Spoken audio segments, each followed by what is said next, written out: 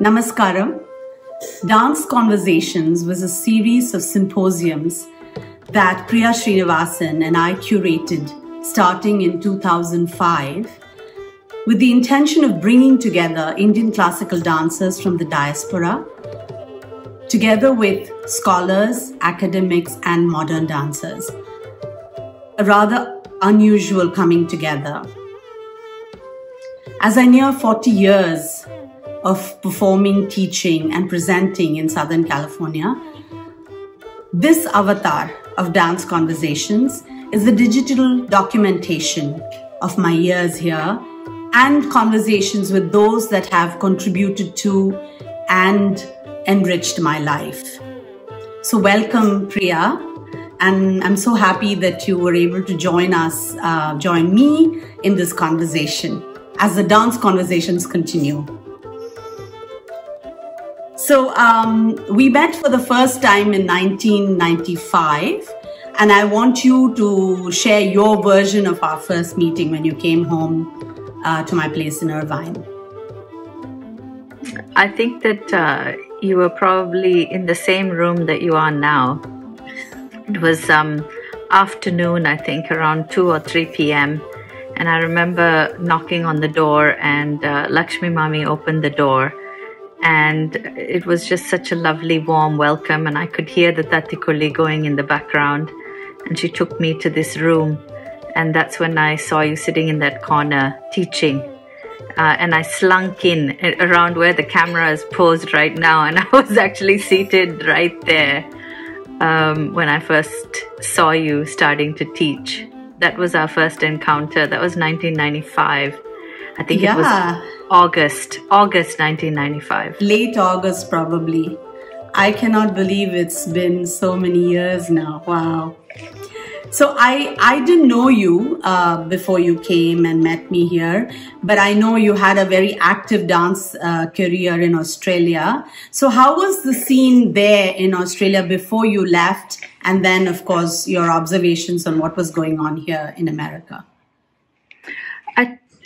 So I had been dancing with a professional dance company called the Bharata Dance Company, which my dance teacher, Dr. Chandrabanu, had created. And it was a pretty unique kind of experiment since it was the first fully funded Asian Australian dance company that we were actually touring and performing in all the major mainstream venues. And then when I arrived in California, I was actually a little bit shocked that such a parallel didn't exist. I just thought that, it was strange that there was no equivalent of that at the time. But at the same time, not even now. Yeah, I know. Well, we've lost that here as well now. It doesn't exist. But it was interesting then to come from that kind of intense training. I was dancing 12, 14 hours a day, maybe more.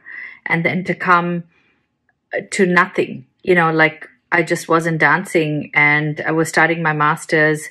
But then Kalanidhi Mami was visiting you. And so I really had wanted to learn Padams. So I thought it was a really good opportunity then to come and learn from her. And, you were very open, and that's how our friendship began. And I got to see what it was like to see a very different guru. I suppose 2 gurus, you and Mami, both women, which I had not experienced. I mean, I did when I was younger in Calcutta. I had a teacher, Raja Lakshmi, for a few years. But for most of my formative training, it had been my guru, who was a man.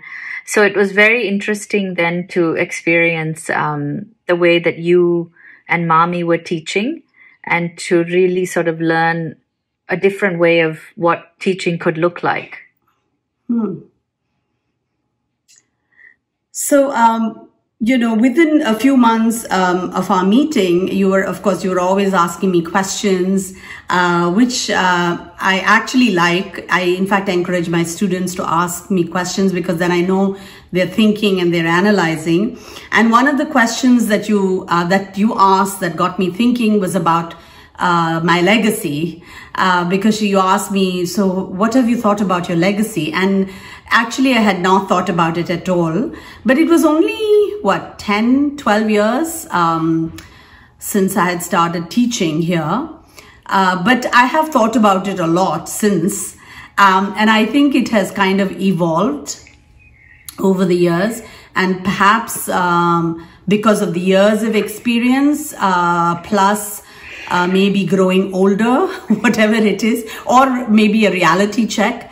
I kind of now at the moment, I feel like my legacy has to just be give whatever I can, share whatever I know with everybody, and create a, you know, cultural landscape, an environment where these arts can thrive, even post me, and then just hopefully, and then just don't have expectations, you know, because as you said, the support for the arts are not necessarily growing, and I don't know if it's going to be any better in my lifetime here, though we're going to try to work and see how we can support the next generation of artists and arts to thrive here.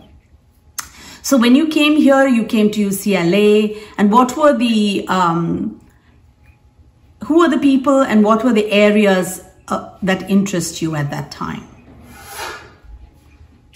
I suppose that I was really interested in why dance had become so important for me growing up. Like, why did I choose dance as a career?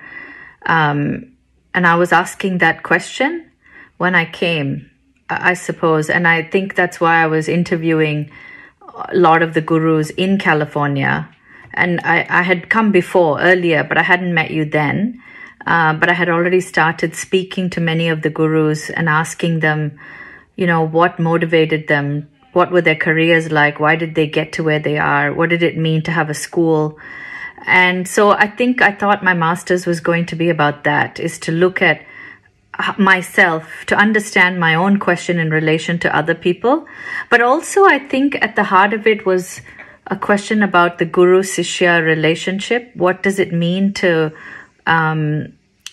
grow through that? And you know, there was a lot of great things that my guru gave me, and I wouldn't be who I am without that kind of disciplinary training. But there was also mixed with that forms of violence that I think that I was trying to unlearn and figure out how to deal with that as I grew into myself, and to actually find out, did I want to dance, or did I want to have this experience of dance for myself? Or was it because of him? It took me many years, I suppose, and our conversations were part of that process for me to figure out, is this him or me? You know, and what is me? If there is a me that wants to dance or understand dance, who is that? And what does that look like? And I suppose encountering also Avanti at that time, Avanti Maiduri, who was just finishing her dissertation. It threw a bombshell in my life, as you know, because I was shocked to learn that the form that I had thought was 2,000-year-old tradition, uninterrupted, was actually not, and that it was actually a post-colonial form that had been created through all of these different kinds of legacies and issues that had come up, and learning about the Devadasis from a different perspective, because all this time we had all learned that narrative, you know, these were prostitutes and that's why their form was destroyed, and that's why Brahmin and upper caste women have taken these forms. And then to learn, and actually not even that, it wasn't even that. And so then to actually understand the politics of what had happened, and to hear it from Avanti's thinking through, and she was unique at that time. Nobody had talked about this in that way, except for Saskia Kassenboom and Amrit Srinivasan. Avanti built on that, but then she gave this such critical thinking that I remember every week after a class, I would come and ask you a difficult question. and sometimes you wouldn't have an answer, and sometimes your narrative or answer would just be what we had always already known, and I would push you and say, but really, don't you think we have to understand these legacies differently? What can we do?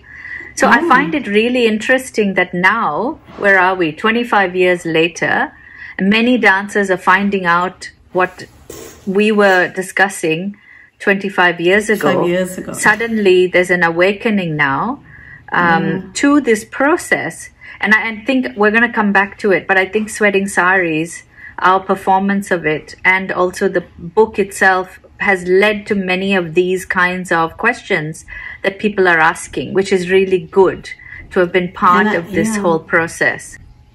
Yeah, we'll come back to it, but I think that it is becoming more your work, and this whole Sweating Saris has become even more important now. As I think also because more people are more accepting of what was at that time very unique and new work by Avanti. So as I said, we met in 1995, and we've had many conversations.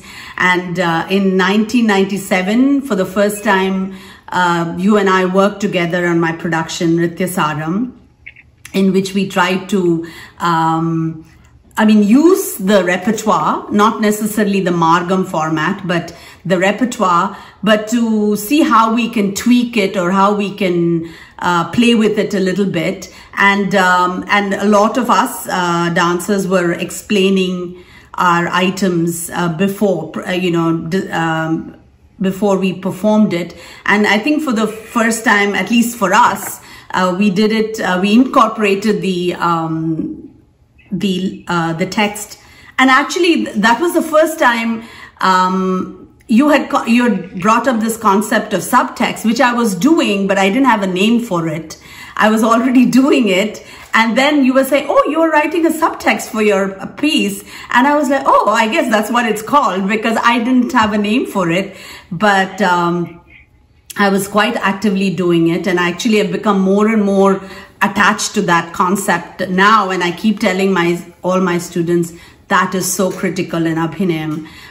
Anyway, so for I just wanted to anyway, what do you remember from that work that we did together in Nritya Saram? I remember I was really scared to tell you some of these things because I wasn't sure how your reaction would be. And, it's so nice to hear you speak this kind of theoretical language now after all these years. And it's coming to you with such ease. And in those days, it was really tough. It was very hard for you to grasp these concepts and think about what all these things meant. But it was very interesting to see when you did, I think one particular piece we looked at was Kalinga Nardana. And, I helped work with you on how do you create the talking dance? What does that look like? And that was really a beautiful experience for me because for the first time, I actually got to work with somebody of your caliber and have these ideas tried through your body, through the kinds of things you were exploring. And I think it was challenging for you to speak and dance at the same time, but you were able to do it. And that led to you taking the Kalinga Nardana around schools and all your education programs, this idea of what the talking dance might do. And I think it was a very good moment to begin that. And it was nice at that time to also see you start to question and experiment at the same time. Yeah, also in Nritya Saram, remember we did Yara Kahilum, where I would, sing and speak alternately as I performed. So rather than explaining the item ahead, the interpretation or the meaning, the subtext was interspersed in the performance. So I think that was an interesting concept that we did at that time. I think that came from, I was writing about it. By that time, I had gone to India and had worked with Mami for quite some time. And when I came back, I was exploring what does it mean, that internal monologue that the dancer is creating, and why and how, in a way, the power and agency of a dancer was missing when you don't see that. You don't see the dancer actually write the subtext. You don't see it unless you're another dancer.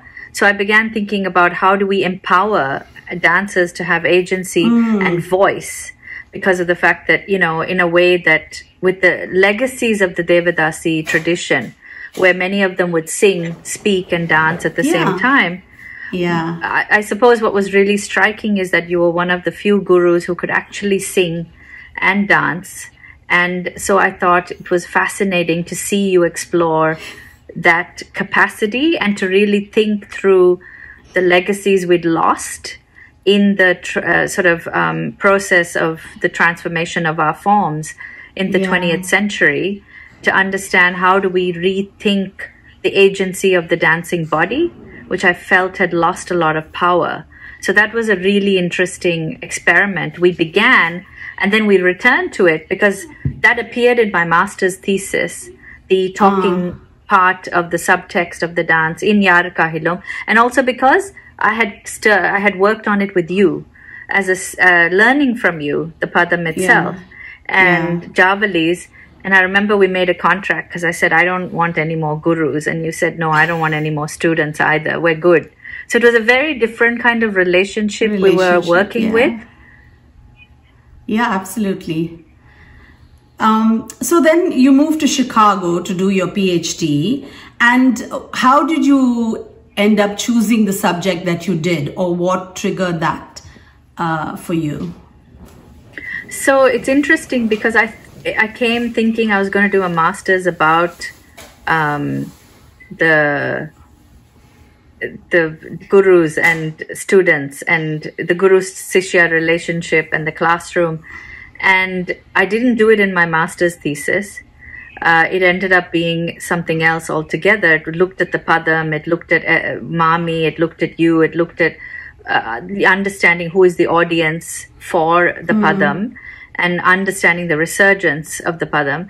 And even for my PhD, I thought I want to look at the dance practice in the US. But then what happened as I started reading and learning, and also because I saw this transformational video of Ruth St. Denis, the mother of American modern dance, doing a form and dressed in brown face, a video that I couldn't stop. I just couldn't forget it. It was so striking, and people kept telling me she didn't learn Indian dance from anyone. She just trained herself. She went to the library. And so this question really nagged and tugged me. And I thought as a dancer, I could really tell that there was no way she could have just made the mudras. Like the quality of her fingers, the gestures had to have come from some kind of transmission between two people or more. So the more I researched, the more I realized, well, no, actually, there is a huge legacy that Nachwalis and Devadasis had come to the US for many years, even since the 1880s. And Ruth St. Denis was, had encountered them in Coney Island, which then changed the face of American modern dance because she taught Martha Graham and so on and so forth. But then the hidden legacies of the Nachwalis forms inside Ruth St. Denis were lost because of anti-Asian immigration policies. So I began looking at immigration policies, which then led me to look at different moments in time for South Asian bodies on when and how they entered the US. And I started looking at performers in particular, and that showed me how the only reason you were there and so many others like you is because of the 1965 Immigration Act.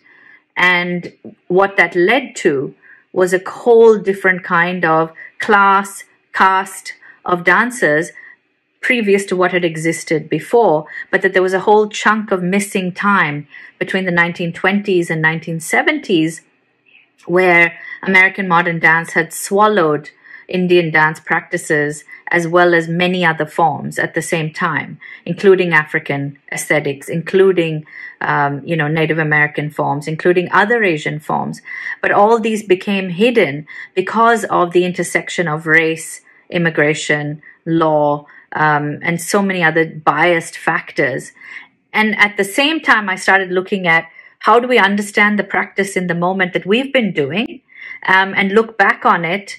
And that's when I also was able to look at, the larger history of the Devadasi, the Sadar practice, and what is our role now? What is our responsibility now that we know these multiple legacies of what had happened on the one hand in India with a Rukmini Devi transforming the form and the lives and the livelihoods of Devadasi and Sadar artists disappearing in a way, and on the other hand, in the US, a simultaneous disappearing of Devadasis and Nachwalis, but into white bodies. And how are these two things intersecting? And it was almost simultaneous, right? Exactly, and focusing, at transnational circuits, but also looking at how then you were actually incorporating some of these ideas in your classroom. By the time I came back in 2000, and I started looking at your teaching much more focused, in a focused way. That 2001, I still remember thinking how much your teaching and your practice had transformed as well. So it was very interesting to see where the sort of intersections between our dialogue, what that had created for you, and what the intersections of our dialogue had created for me. Because what it did was it really made me think about, how do I privilege the practitioner's voice, and not to lose that. And so I wanted to write in a way where the dancing body was central to the work and not missing, because a lot of academic theoretical work really disappears the dancing body and doesn't place it at front and center. But I also wanted to acknowledge the fact of the kinds of privileges we share, the way that where we are privileged, and how do we account for that privilege when we're writing about these multiple histories, and where are we positioned without privilege or in marginal positions, and how do we understand power from that place? So to really look at both sides of the equation is what ended up being my dissertation and then forming into the book. Sweating Saris. So you say your book was published in 2012, right? But we were working on it even before that, isn't it? When we were working with Susan in LA, we're trying to create, because I remember I came to Rotterdam in 2013, April, when we did quite a substantial part of the work. But I know that even before that, we had tried several times trying to figure out how to even get the work going. We didn't know where to, I mean, that was, I think, an interesting part, and to see where if I recall where we started to where it finally came. I don't even know how it happened, but it did. Well, I think that you got to remember, when I finished my dissertation, I had already gotten the job at UC California, Riverside, University of California, Riverside, and I ended up moving 10 minutes away from you because I really wanted us to continue what we had started. And so I actually finished my dissertation after I got the job, and then it took many years after that to actually write the book. So those years also, while I was developing and thinking about what the book was, I was also dancing at the same time, but not dancing the margam. I'd given up that much earlier when I found out about these histories, and it shocked me, and I, stopped dancing the margam. But what I was interested in was experimenting, and that's when we started working on Ganga, if you remember. Yeah, and, in 2005, actually. So we worked on Ganga, and I think maybe we should talk about that before we come to Sweating Saris. Yeah. So, Ganga and also Dance Conversations, it all happened around the same time. Ganga was actually, again, something that, I had read an article about the pollution in Ganga a few years before that. And then I think it was kind of like you said, it was haunting me, and I was wanting to create something, but I didn't want to go to the texts. I didn't want to write, do poetry about Ganga or any of that.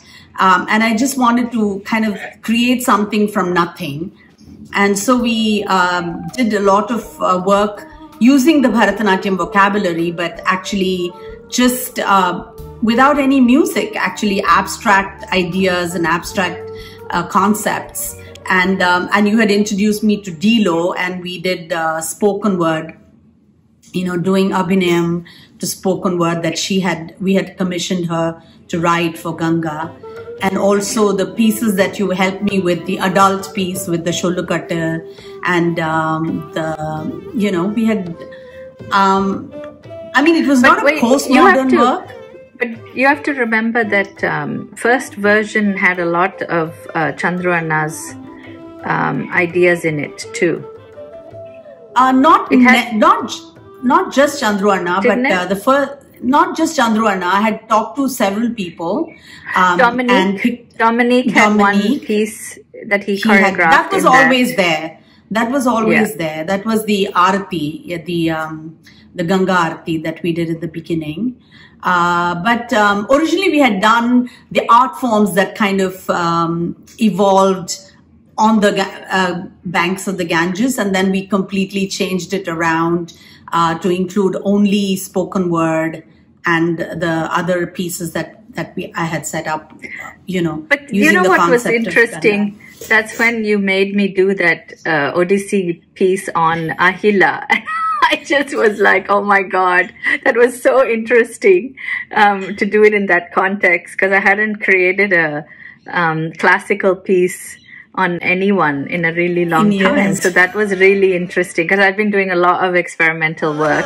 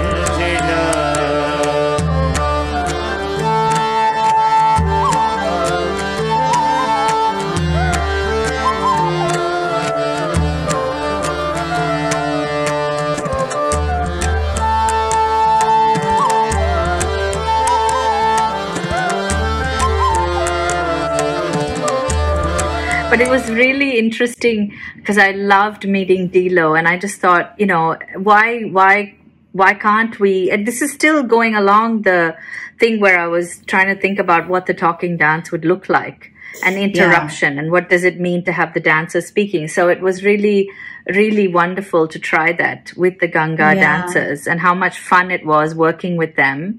It was absolutely fun. It was a lot of fun. Yeah, it was really great. It was a really good experience. And I think ever so often I like to have to step outside the box and do something which is scary, because you don't, it's not set in a framework that you're comfortable with. So it was experimental and scary and fun all at the same time, you know. And but you know what you would do? I don't know if you remember this. We would show Mommy a version of it, and Mommy would be like, "Enakku onnume puriyala." She'd be like, "I don't even understand what you're doing." And then you'd have a freak out. You'd be like, "Oh my God, Mommy doesn't understand what we're doing." And you'd be like, "We can't do it like this. We've got to go back." No. And then we'd be like, okay, slowly we stopped Mommy from coming. And then she wouldn't give us the feedback, and we would just continue so we could keep exploring. But I think around that time was when we decided to do dance conversations as well. That was the first iteration. Yes. And I think I had just had Rishi, and we decided to, or I was pregnant with Rishi. I don't know. I can't remember. But we had, Rishi was the baby. First dance? Okay. 2005. Yeah, okay. That was Indian. He was just a baby. We decided we'd keep it small and call it Indian Dance in California, past, present, and future. You know, we had Medha Yodh, who was one of the early practitioners of Bharata Natyam in America, possibly. I think she came here in 50s, 60s, early 60s. And then we had Dr. Brown, who brought the film about Balama and her early visits to US and her tours. And then, of course, we had all the major gurus in California coming. That was huge, right? That was not only that, and also we all performed, which is a huge, even bigger thing to have everybody perform on the same stage, and just be in a conversation, right? So that was really special. And then, of course, we had 3 more, but 4, I would say, half and half. We had 2013, 2015, and 2016 theatres and dance. What do you remember about that? Is that when we brought Maya Krishna Rao, and we also had Hari Krishnan, and we had Joanna from Germany, and we had so many people come and be part of the conversation. That was very different what we did that time around. We also had a lot of local people, local non-traditional dancers of the next generation, right? The Indo-American. We had a lot of the post-Natyam people. Yeah, actually we had post-Natyam even the first time. Yeah. When but they more were just actively forming. Involved. Yeah, but more actively involved in 2013. Yeah. We featured them and their work, and then Ketu as well came and was a part of that. That was that was really interesting, and also that was the first time we collaborated with UC Irvine, with Dr. Joe Lewis, who was the dean at that time, and he was kind enough to collaborate with us and present it at UCI. Which was really nice. Yes, that was a moment because we wanted that. I really felt that it was really important to have the university connections to make the work, reach a broader audience, and how do we have more gravitas to it. So that was good. And I think also it's interesting, one of the things I'm thinking about as we're saying this is, I think that I was also experimenting on form right as all this was happening, but I didn't do it to the South Asian audience. Most of it was being done to a non-South Asian audience. I was doing it in museums and galleries and conferences and things like that, and not really exploring this idea of where the book had started to develop, because always for me the book was back and forth.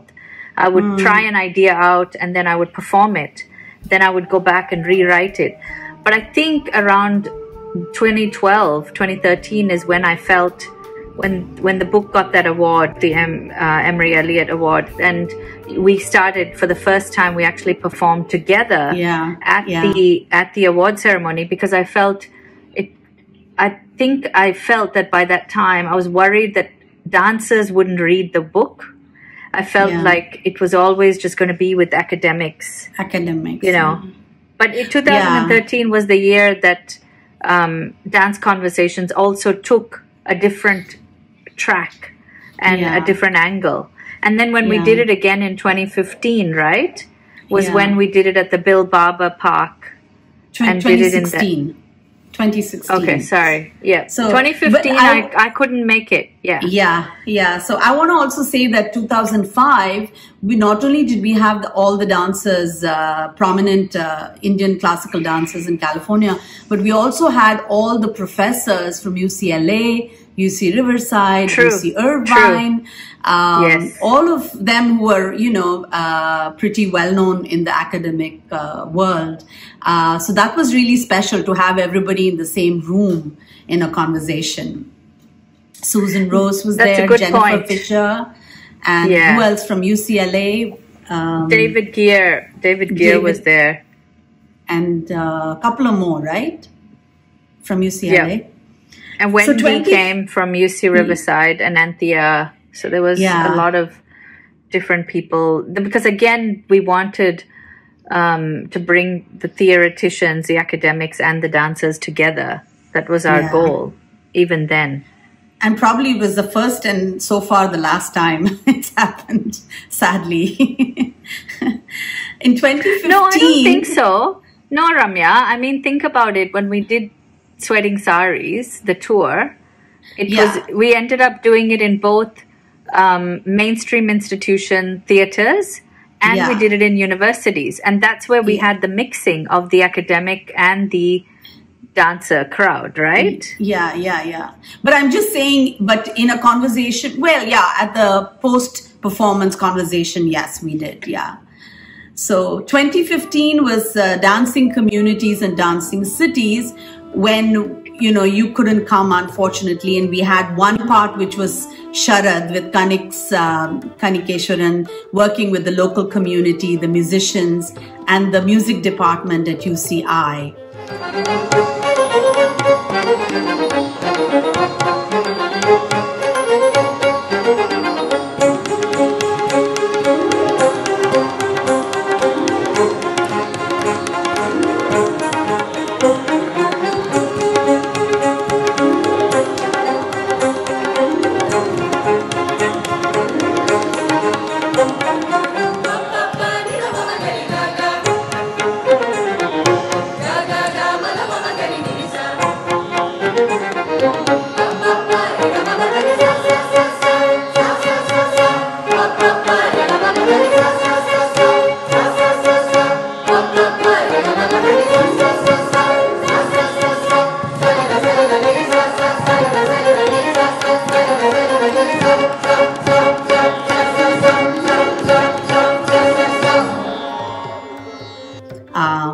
Which was again very, very nice event to not only have the music of two different music systems come together, but also two different institutions from the Ekta Center as well as UCI, come bring the communities together.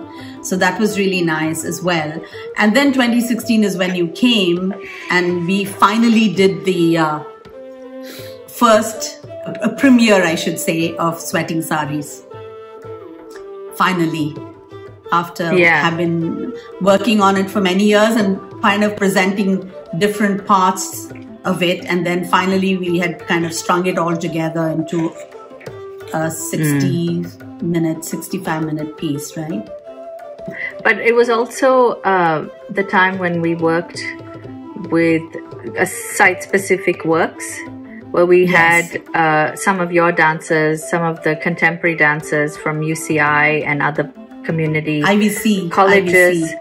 IVC. And also Susan helped, and she and I did that piece with those dancers at the Bill Barber Park. Yes. And it was a moving performance, and people could amazing. Come and, and then there was like that piece that then they came to the square, and you had the Bharata Natyam performances happened there, and then they went in, and we had the Sweating Saris piece inside in the law office. Was it a judge or court? It was a court of law. It was just City Hall. It was just City Hall. City Hall. Yeah. Yeah, it was the City Hall. I mean, when I think back, I think, wow, it's actually about 4 years now, and I think it was really special to have, this is something that I've always thought about, where the audience moves with the performance rather than to have them move to 3 different locations to watch the performance. I think that was really unique and special. And I think also it's interesting when we talk about this, I realize how much I was growing and shifting and changing, because I had left California in 2008. I had moved to China. I lived and did stuff in China for 5 years. Then I moved to Holland. And all of these ideas, in a way that I was gathering in other places and experimenting, it was really good to be able to share that with you and have you work with me to trial it with a company, with dancers, of the kind of training. So, I really have to thank you for opening yourself to doing that kind of work in a way so that we could actually keep evolving and keep growing and moving, so that the journey was, when we spoke, I realized, the moving thing was something I had started to develop in Shanghai, one of the projects that I did with the Rock Bund Art Museum.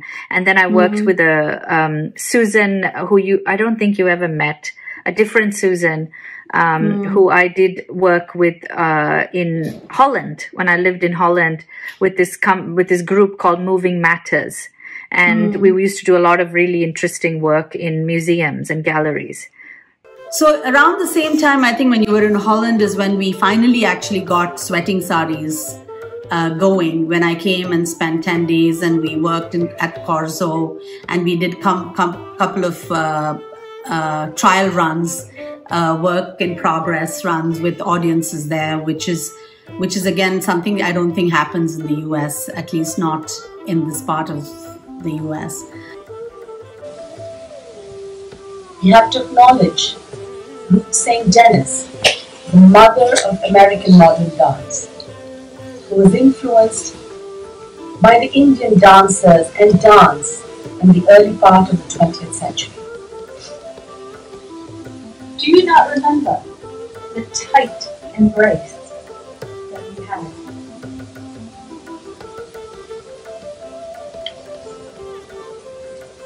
And acknowledge the Nachwalis, who carried these traditions from the Indian soil to the American shores, the first Indian dancers in America.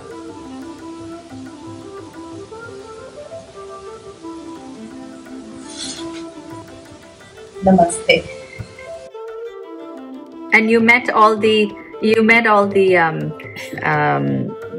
Suriname dance community, Indian dance community. Yeah.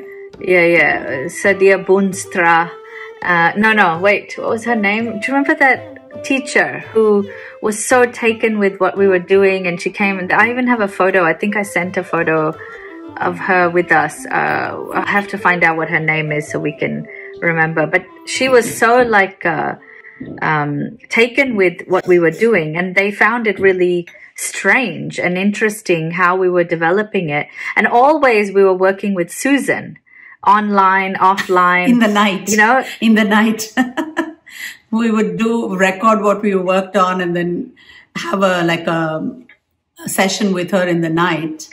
And she would critique it and give us ideas and share thoughts. So I think maybe we started in 2012, and I suppose we continued it, building with gaps here and there over time, and probably in 2015. We were separated, right, by distance, and so there was only when we were able to meet, we were able to work on it. And I think it took its own life and it kind of came alive. I don't know how at the moment, but what exactly we did, but I really did enjoy it. And I liked the challenge, though it was overwhelming for me because it was really stepping away from what I was comfortable in, what I had been doing all those years. But I really liked the challenge and liked I always love collaborating with people. So, and also just stepping out, going off the beaten path and expanding my horizon and being able, and yet trying to keep the traditional elements and kind of blending them with new ideas and new concepts, right? And also to expand the audience's views of, whatever you had learned and whatever you had shared with me and your work. And it was a nice way, in an entertaining way, to educate the audiences. Don't you think? Yeah, it's interesting that for me, that working on the Sweating Saris with you took a different dimension, because I had been developing it on my own when I was in Europe, and I had taken it to different places. But it was very interesting when you and I started working together and the dialectic that developed. I don't know, I found it really very satisfying and worthwhile. Probably because by the time we did it in 2015, we had known each other for 20 years. And I finally felt comfortable performing on stage with you. And probably not until then did I feel comfortable dancing with you. You know, it's so interesting. I had this other life, I suppose, that when I was with you, where I was not dancing, but I would be the choreographer, I would be the thinker, but I never actually danced with you or for you. And I never actually asked you I never said to you, with all the shows you were doing, I never said, why don't you feature me in a performance? I never had that thought at all. But it was in 2015 when we actually did it together that I really felt the power of what you brought. And I actually understood what my contribution was. And all these years, it took that long for me to find myself in a way, you know, to get to that point. And then I thought it was really interesting when we developed it further. And we did it, you know, both in Holland, and we got, you know, so interesting feedback from Corzo's directors at that time for the work. And then we also did it in LA the following year. Then we took it to India, right? In 2017, January, we performed it at Spaces. 2018, yeah. Wait, before we come to Melbourne, aren't we going to talk about our Southern California tour briefly? Sure. Do you remember? Of Sweating Saris? Yeah, you've forgotten that. You can't forget that. I mean, the response that we got in the Bay Area, for example, with all the gurus who attended and all these dancers and dance people were just like blown away and couldn't believe this kind of history, and the panels that we had, right? The panels where you spoke with scholars, and we also had local gurus and teachers. Dancers, and in Seattle. Exactly. We did we did Stanford University, we did the Bay Area that Usha had organized, where all the gurus and everyone came. And then we also went to Seattle, which was excellent. University of Washington. Yeah. And we did highways in Los Angeles. And San Diego State in San Diego. Yeah. So. But you know why I'm bringing that up is because I've had quite a few of those dancers who attended the show then, which was April 2018, come to me now in this moment and say to me, that really changed my thinking about dance. I didn't still understand fully what you were saying, but now, 2 years later, with everything the way it is in COVID, and I have time to read, I have time to think, I'm actually rethinking some of those questions you asked. And I think that to me is really the success of the work that we did, is when people were changed and transformed by it, and it forced them to ask questions years later, even if they didn't get it fully then, but to come to it years later and say, oh my God, now I understand what you were trying to say, but I didn't then. Yeah. I mean, that was our intention, wasn't it, anyway? To make people think at some point. But I think it was also one of the few times people heard you sing by yourself, like you were singing and dancing. And people found that really quite beautiful when you did Yara Kahilum. And why I come back to that is because that's the journey we took over 20 years or more of Yara Kahilum Bayama, and the way that it transformed from Mommy teaching it to me, you teaching it to me putting it into the thesis, it then coming into the PhD, into the book, and then re-perform back on your body with my interaction. I think that is like remarkable, you know, just one piece, its journey over 20 to 25 years. Absolutely. And the effect that it had on an audience. Yeah, and also had an important sentiment, right? That we need to be fearless. So I mean, those were good trips and good performances and good conversations with a lot of interesting people and diverse groups of people, you know, scholars, diverse and audiences. dancers. Yeah. Yeah, it was really nice. So, and I suppose to where I am now, I think that after I moved back to Australia 5 years ago, I really felt that what I had grown up and the kind of opportunities that I had as a dancer were just not present for dancers here.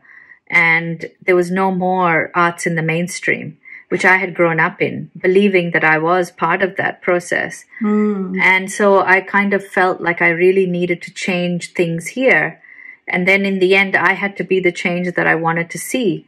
So after writing my book, getting tenure at the University of California, you know, I resigned and I gave up that job, and everyone was like yelling at me saying, "Are you crazy? What's wrong with you?"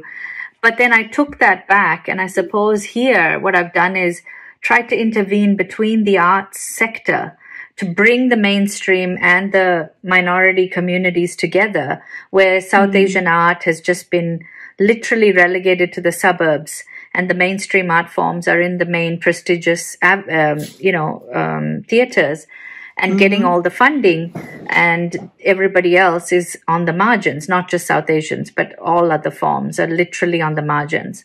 So I wanted to shift that, and I really wanted to create a different way of opportunities for the next generation. Coming back to legacy, one of the reasons I asked you about legacy is I really was trying to think, how do we think outside the box of ourselves? You know, as dancers and especially as soloists, you get so caught up in yourself and your ego and your persona and what you need to create. But I just felt watching you over those years, the way that you taught, the kind of broad thinking, the invitation to so many other artists, having them perform, creating avenues for them and being in conversation and learning from them and growing. That was what I was asking you about, your legacy. Like, how did you see that going to the next generation? So using all of those things and, you know, the developments that happened over the years, I wanted to think about what is the legacy for these people here. And really, that's why I ended up creating Sangam, which is the South Asia Performing Arts Festival for Diaspora, to actually give a real sort of serious space and avenue with funding, production values. How do we actually use that for the generations that follow, but also cut across the divide between what is contemporary, what's traditional? How do we shift those understandings of what is contemporary and what is traditional and give them the same platform, and also what we call popular or, you know, forms of Bollywood and hip hop and all of that, spoken word, comedy, theater. How do we bring all of that together under one platform? So that's why I created that with two other people, Uttara Vijay and Harishankar, two musicians, one who is Sri Lankan and one who is Indian background, but to actually cut across all of these challenges we faced and to give opportunities, like in a way how you had created Ekta, you know, to really bring unity. This is about that. But also in Australia and in particular in Melbourne, the vision really has been, you know, people said to me, well, if you want to see the change, you have to be the change that you want to see. And so I really had to take on performing again in a very different way than I had imagined before. And probably the strength and the courage that I started getting confidence in myself, which I had lost over time, because I was also not sure as I was trying to figure out, how do you respond to this Devadasi question? How do you respond to this history that has shattered and is at the heart of everything we've done, but do it in a responsible way? What is it that we can do? And it really did take me 15 years or, you know, to figure it out. And even now I haven't figured it out. None of us have. But performing, traveling extensively, performing in India and Europe, in the US and here, started to really crystallize for me what that change needed to look like. And then I really started pioneering and working with First Nations artists, which people had not done before in a way. And so it really started taking the work to the next level, and to think, how do we use the India-Australia connections as well, diplomacy, how do we use diplomatic connections to really push the next generation to that next level. But really the goal has been, how do we get these next generations of artists confidence to become artists and to step into themselves? Because there's also the fear of, very sort of racist thinking. Our forms are not as good. We don't have the capacity. We don't know how. So really all the workshops, all the mentoring, the training, everything that we're putting into Sangam, which thankfully we've got excellent funding from the Victorian Government, and also other funding bodies are slowly coming together. We have partner venues, mainstream venues. Can you imagine? 4 mainstream venues, all partnering and producing and really being a part of this movement of change. It's been really rewarding and really wonderful to see what's possible. That's wonderful, Priya. So I'm glad that, you're finally home and you're doing what you want to do and also making a difference. Ultimately, that's what it's about, right? Like you said, for whatever reason, I have not been able to just think of just me as, individually what I want to do, but actually how does what I do make a difference in the community, into the next generation. So thank you so much for being a part of this conversation. It was fun to revisit all our life together for the last, it's been strange because you've not been here that much, but still we've been connected in some weird sort of way. So thank you again.